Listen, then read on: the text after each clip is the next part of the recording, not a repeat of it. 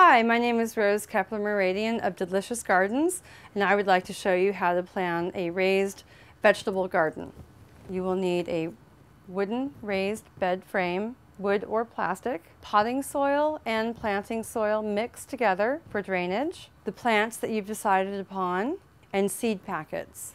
I like to start off with my tallest plants in the center and then use the outside perimeter for my shorter plants and use companion plants to the taller plants, medium-sized plants in the corners.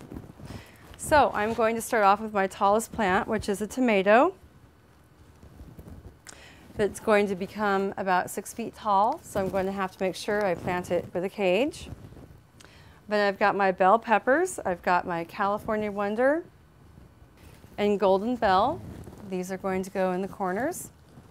And then I have cilantro, which is a nice companion herb to my tomatoes and peppers. I'm imagining that I'll have my bush beans around the outside perimeter. I'm going to use this seed packet to imagine that. Then a really quick crop for around the outside, that would be radishes. They only take like 30 days, whereas beans take 80 days, so there'll be a little reward system in here. You can pull out the radishes sooner. I think for filling the space, I'll probably put in some lettuces.